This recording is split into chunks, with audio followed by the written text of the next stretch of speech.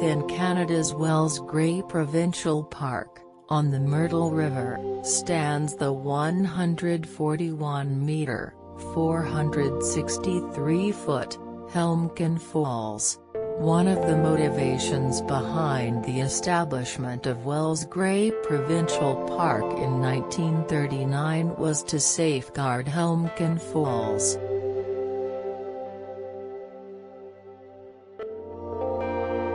Over the Myrtle Plateau's volcanic terrain, Helmcken Falls plunge. Over 200,000 years ago, a massive lava deposit filled the broad Clearwater River Valley. A plateau was eventually created by new lava layers.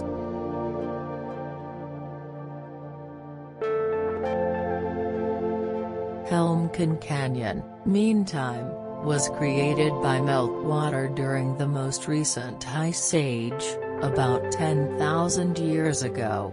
The Myrtle River is home to 7 waterfalls, including Helmcken Falls.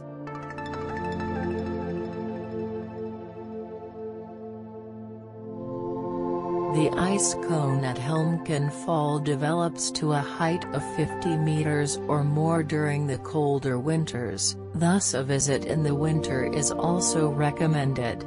However, most people visit Helmcken Fall in the summer.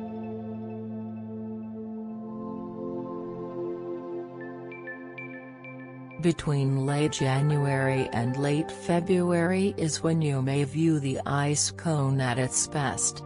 Make sure you are aware of and following the park's safety regulations if you choose to visit during the winter.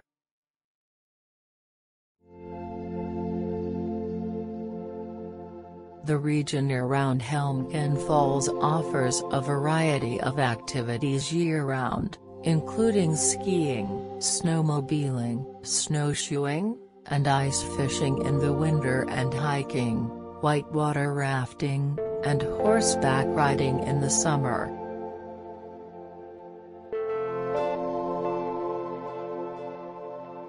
An easily accessible paved side road leads to the waterfall.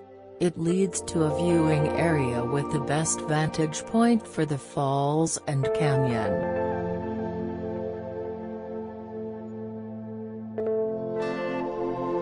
A couple more hiking trails also lead to other viewpoints of the falls if you're ready to exert a little more effort.